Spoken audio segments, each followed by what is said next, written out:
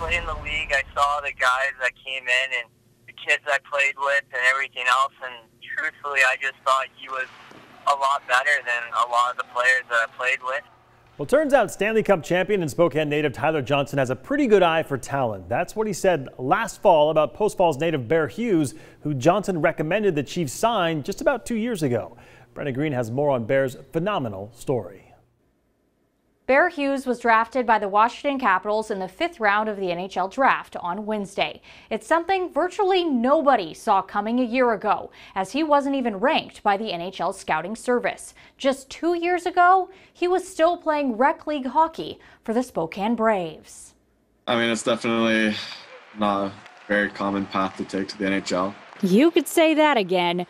Most NHL prospects are scouted from an early age. Bear Hughes, he didn't even talk to his first NHL scout until October of last year. It's kind of weird for everyone, even myself, but all I want to do right now is complete the task and make it to the NHL. As you can see, Bear is a bit of an understated guy. Instead of watching the draft religiously on Wednesday, he opted to just treat it like any other day. What was that moment like when you got the call that you were officially drafted into the NHL? I actually just skated at the rink in Coeur d'Alene, and then I was hanging out with a friend, and all of a sudden my phone just started going off with texts, and then a couple minutes later I got a call from a guy from Washington. If Bear were to make the NHL over the next few years, he'd become only the 3rd player from Idaho to do that and the 1st in over 60 years.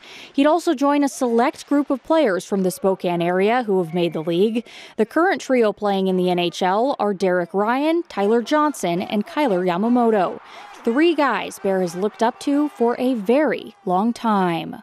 I think the biggest thing is I want to take after their example as far as being committed to the community. They're always helping out with local things, so they're pretty involved and shows they really care about Spokane.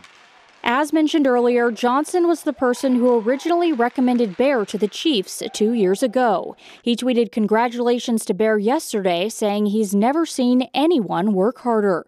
Bear is thankful to Johnson for the work he put in behind the scenes with the Chiefs on Bear's behalf. He definitely got my name out there to them, and obviously signed an NHL contract. I think they listened a little bit and invited me to camp, put me on their radar a little bit, so I think I am a lot for getting me there. Is it fair to say that Tyler helped change your life a little bit? Yeah, I think so. You could say that.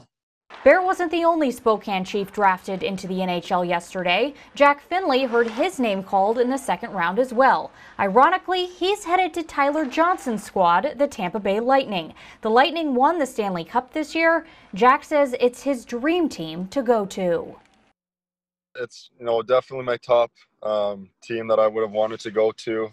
Obviously they're Stanley Cup champions this year, and they know what they're doing. They have a really good team, and they've been developing their players really well. So it's exciting. It's exciting for my future, and I'm totally honored to be part of that organization.